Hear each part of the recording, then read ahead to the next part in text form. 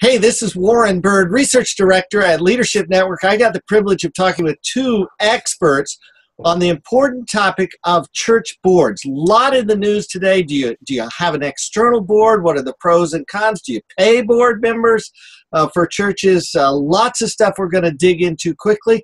I've got Dave Travis, CEO of Leadership Network, and David Middlebrook, an attorney in Dallas and founder of churchlawgroup.com. Dave Middlebrook, let's go to you first with a high-level question. Do churches need a governance board, and if so, what must the governance board do? Sure. Thanks for having me, Warren. Most churches are incorporated. There was a time that churches didn't avail themselves of corporate status, but a church being incorporated, it's a legal fiction. It's a person under the law. And the board of directors serves as the ultimate legal authority for that board. And so, although they're not involved in the day-to-day operations of a church, they're charged with directing the church in terms of what the big picture activities are the church are, and also to answer for the church in terms of a lawsuit or any other legal proceedings, whether it's acquiring property or whatever. So they are the legal representative of the entity. Dave Travis, any comment? Yeah, I think the other thing that David has alluded to here is that churches are actually controlled. There's a state issue here and a bi-state issue. Some states have slightly different incorporation procedures, documents, what you have to name, etc. So there are a couple of state things occasionally that you have to keep in mind. I think the other thing I do want to say is that a lot of times what's happening is that people confuse, I believe, a couple different terms that we use in the church. I think what we're talking about today here is governing board, and there's a certain board that you may need for that. For others, you may have an elder board or a deacon board or some other name, and those don't necessarily have to be the same things. Yeah, and some churches just collapse that into one group, versus other churches that can have multiple groups that help give oversight to the direction of the ministry. So Dave Travis, keep talking, but tell us about ideal group size, and then Dave Middlebrook, if you'll do likewise, especially if there's a legal requirement. Ideal group size, I am not, as you know, Warren, I'm not a proponent of there's one ideal. I think different churches need different sizes for different tasks. Part of that's based on their history, their tradition, what they're intending to do. I think that group size functions 3, 7, 12. There's some magic numbers depending on what you're trying to do. So I've seen very effective church boards of 25 and 50 even. I've seen very effective boards that were as small as 3 or 7. I think a smaller size is preferable for many churches as far as governance. I think when it comes to eldership, shepherding people, and looking after people, bigger sizes could be possible. So I don't center on one number as an ideal size. One of the things, and I would echo some of the things that Dave Travis said earlier. Number one, a lot of people do get confused about whether or not nonprofit status, which is a state law issue, state law governs nonprofit status, as opposed to tax-exempt status, which is a federal issue. So anyone listening needs to first be familiar with what is the state law as it relates to being a nonprofit in your state. And so when we talk about board size, every state has some minimum requirement. Many states it's 3, some states it's 2, and there's a few states that you can have as few as 1 to set up a nonprofit. But that's a state law issue. And so in terms of what's the ideal size, it's kind of the Goldilocks rule. It's, it depends on your organization. When it can't be too small and it can't be too large. It's got to be just right. And so what just right is for you depends upon your organization. And I also agree that there are some magic numbers. Part of it has to do with deadlocks. You don't want to have a situation where there's an even number on both sides of a position and you can't resolve a deadlock. So odd numbers are good. 3, 5, 7, 10, 12. And at some point, I think there's just a practical aspect in terms of how effective can the board be when you need to convene a board meeting to get everybody in the same place so that they can at least address the issues that need to be addressed. And that's something that everyone has to answer for themselves. I've noticed that when you do have the larger boards, many times the boards will then elect an executive committee, for example. If you have a board that's, north of 21 or whatever, and there's a lot of people involved, they'll turn around and then elect an executive board that functions as a smaller board to take care of many things. And then the big board only meets, for example, at the annual general meeting of the board, and the executive board meets more regularly. So you just see all types of organizations and what works for them. And that's what we always tell folks, is that the great thing about living in our country is you get to do it the way that you feel like God called you to do it. Now, the other thing I would pick up on that Dave said earlier is that you have to be careful and cautious that when you do have these overlapping boards, for example, you have elders and deacons and trustees, you really want to be clear about what the demarcation is between the duties of those folks. I always tell people when they get their bylaws out, and bylaws are the laws by which an organization must live, they should open it up and read it. And as they're reading it, it should reflect who they are, not who somebody else is or who someone upstream says they should be, but really, how do you operate? And one of the questions they would be answering is, how big a board do you need to have? How many people do you want involved in setting the direction and being a director of a board? Very helpful. David Middlebrook, continue on, but let's talk about the topic of external boards. We're at Leadership Network, we're seeing a lot more of that. That's making the news a lot more, where people outside the church are being brought on to the senior board. Why is that happening? Well, I don't assume to know why everybody's doing what they're doing. I think there's a sense that, we've seen a migration, and these things seem to kind of go in cycles. For example, historically, there were members, and members in the nonprofit setting of an organization serve as the equivalent of almost a shareholder inside of a church. And then we saw there was a move away from membership and congregants only, and there being a board. And oftentimes the board was then made up of congregants within the congregation of the church. And then you start seeing people say, no, we really want to bring in expertise and people that have experience, and maybe they're doing a bigger ministry and they want to bring in that influence into the organization to help them grow. So there'd be a host of reasons why people might do it. It's again, it kind of goes back to the Goldilocks rule, what's right for you, what's right for your organization, and what helps you to be successful. Dave Travis, pros and cons of having an external board? Well, first, let's say that, and you've heard me give this speech before, Warren, most nonprofits across the United States almost all have external boards. It's really, churches have been somewhat unique in having so many internal boards, or kind of people who are participants.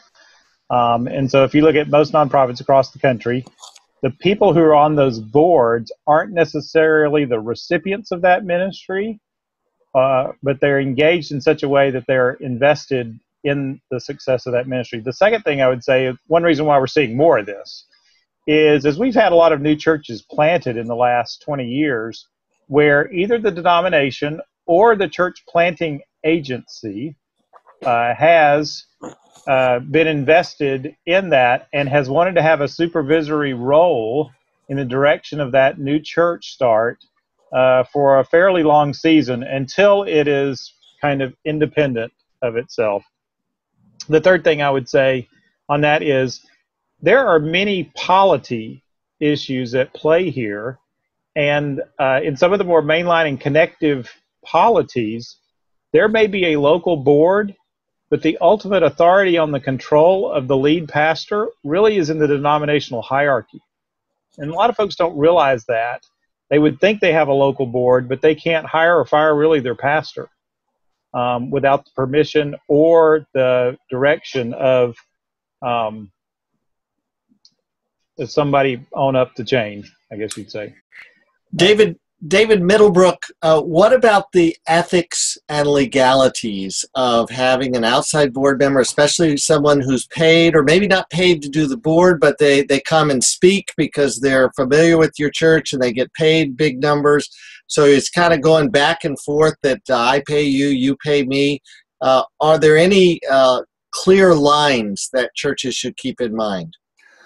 Well, first of all, independence is a big issue when you're serving on a board. Every member of a board, and maybe we can circle back and talk about this later, the distinction between officers and directors, that seems to be an area that people get very confused about. But in terms of your independence, you can serve on a board and not necessarily be independent, but if you are not independent, then it's going to limit what actions you can take on behalf of the organization, what you can vote on, for example, compensation for executives within the organization, because the rules, and this would be federal, not state, the federal rules as it relates to setting compensation in a nonprofit setting, it has to be reasonable compensation and it has to be approved by folks that are independent.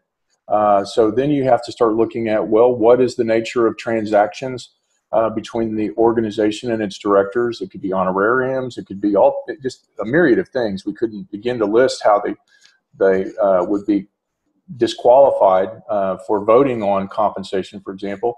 So you have to look at those issues to determine whether or not that board member can act in all capacities.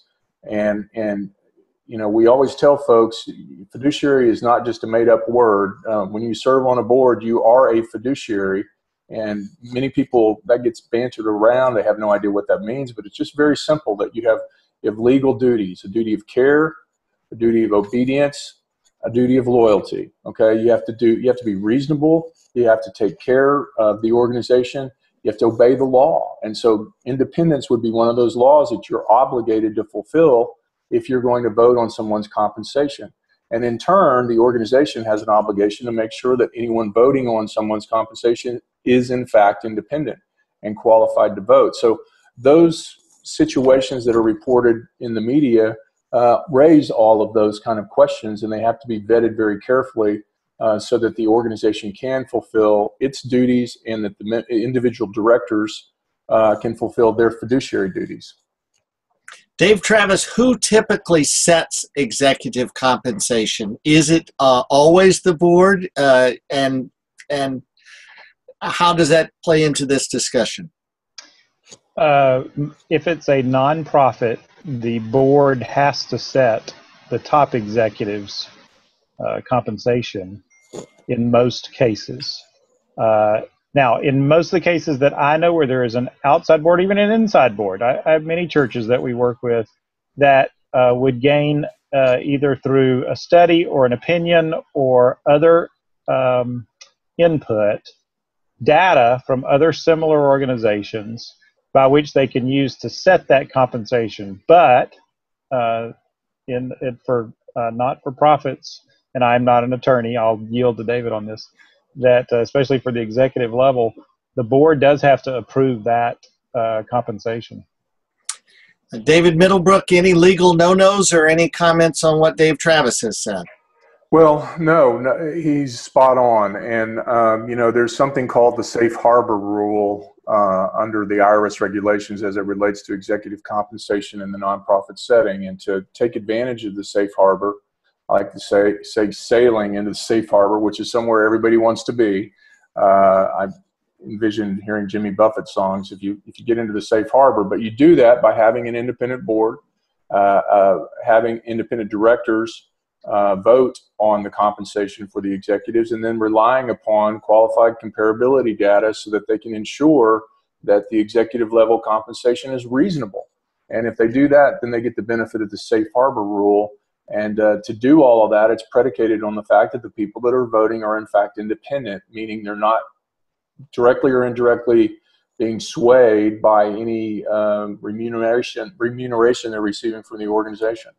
And that's whether they are an external board or an internal board. Doesn't matter. If you're a director, just by virtue of you being a director, to be qualified as an independent director and to serve, for example, on an independent compensation committee, by its very definition, independence means that you don't have any monetary incentive to approve a compensation package for an executive in a nonprofit, and you can do so completely untethered from any other considerations other than doing what's the best thing for the organization. And David Middlebrook, when it comes to pastoral succession, do those same principles and laws apply if the bylaws are not otherwise specific? Well, again, every director has a duty of care, a duty of loyalty, and a duty of obedience. That's the definition of what a fiduciary duty is. Unfortunately, and we can go back not too distant a future, great organizations that have been built over time, and they didn't address the succession issue appropriately. And as a result, it's heartbreaking, frankly, to see how those churches have been lost, or the assets that have been donated over time have been lost because they didn't address that issue. Now, is that necessarily a legal issue? No, but it certainly strikes right at the very heart of what the point of being a director is. You're charged with the care of the organization, not just today, but looking forward to the future. And not addressing succession issues, I think, is very problematic for organizations, particularly when you have to remember that you're really given this obligation to make sure that the mission is carried out over time, and it's not necessarily only about an individual or an individual family, but it's about the greater mission and the greater good. Dave Travis, let me give you opportunity if you want to respond to that, and then let me also ask you, how do you advise pastors who are writing books or are doing other things and then using the platform of their church to promote their, if you will, side business or side ministry? How do you advise them about the appropriateness of entanglement and overlap? Well, let me go back to the succession piece for just a second, because this is a piece where I do a lot of consulting, as you know, Warren. And it's amazing how many leaders have not looked at their own bylaws that they have even helped write about when it comes to the succession issue. And as you talk to those leaders and they're talking about succession, and you look at the bylaws, and it does address succession, which all of these should. And then they say, well, we're going to change this before we start this process. Well, I think that's fine to do, but you better get that ready before you start the process that you envision. So anyway, I'll just say that your bylaws should cover what happens in succession. And if they don't conform to what you think you're going to do, you might as well set those straight now and go ahead and work on that process to have that in place. Because what you don't want is a successor being called or being placed, and then there to be disagreement or about the process of succession just because you didn't do it the way you say you were going to do it in your bylaws. So I will say that. As when it comes to now to your second part, which is about other ministries that the pastor may have that involve their preaching and their sermons and those kind of things. I'm not the expert legally there. That issue was of keen interest 20 years ago and is still of keen interest. I think there does need to be clear understanding with the church's governance board about those things. After that, I'm not an expert in those matters, Warren. I know there's been some recent articles in various publications about that attempt to address that, and there's still debate going on, between folks about those issues. And some of those articles have been written by David Middlebrook at churchlawgroup.com. So, David, let me have you weigh in on how to sort that out, and let me make it more complicated. Suppose that people who have given money for the church building and all, suddenly we find the building title in the pastor's name. Is that appropriate? No, that's like an opportunity to go to prison. Let's back up and talk about books for a moment. The issue that's getting batted around right now is intellectual property. Does the pastor own his sermons? Can the pastor then take the sermons or some of the material from sermons and make them into derivative works, books, curriculum, Bible studies, et cetera, et cetera? And the answer to that question is absolutely.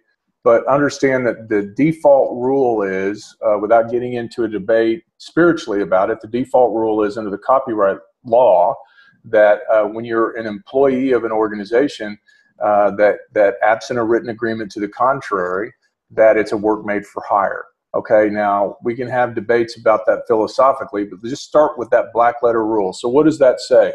Well, I think it argues in favor of having an agreement. And if you have an agreement, in part, it should address the issue of intellectual property, but it should address a whole lot more than that.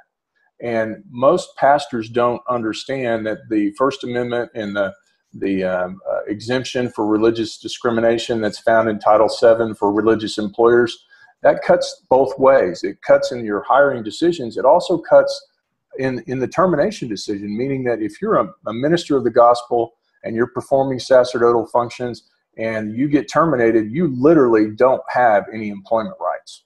Okay, so you can't complain about anything because of that same right to discriminate on the hiring. You have the right to discriminate in termination as well. So by having, for example, with a senior pastor or senior executive level folks that are primarily charged with creating intellectual property, sermons and other types of materials, get it straight. I mean, who owns it? And so the question that's fascinating to me when it's debated in the media is, should a pastor have a book, and does that help the church? And if he's promoting it from the pulpit, I would say, well, of course it does. I mean, if the senior pastor of your church has a nationally recognized book and is getting a lot of media attention, how does that hurt the church? It only helps the church by raising its profile, raising its recognition in the community, and making people more interested in coming to church, which is the whole point of the thing. In addition, you're reading material that hopefully has an impact on your spiritual life. So, I mean, it's a win-win-win. Where the problems come is when people don't understand the law, they don't get the issues clear, and they don't put it in writing so that everybody is treated fairly, okay? And that the pastor's hard work outside of maybe at night he's writing a book or whatever, as long as he has the rights to that underlining material, and then he has a right to earn royalties on the sale of that book. What we encourage churches and pastors to do is say, carve out no royalties are paid, for example, from the church on sales of your book, and let the church buy back at a preferential buyback rate from the publisher, so that when they sell the book, they're going to make more profit than the average bookstore would on selling it. So there's win-wins that can be built into all of that. It's not necessarily wrong. The problem is, it's like so many things, when you don't deal with the details and address those details ahead of time, that you can really find yourself in a bad position. Now, back to your question about the pastor ends up owning the church. You would have to give me a whole lot of underlying facts that I could ever imagine that scenario would be appropriate. Maybe we could come up with something that I would say, well, I guess under that circumstance it makes sense. But generally, they can't own the church. Nobody owns the church. It's a public charity. I own the church. You own the church. By virtue of them being a nonprofit, they're a public charity. The property itself is pledged to charitable purposes for nonprofit purposes, so no individual can own it. And it goes back to your very question, what's the purpose of having a board?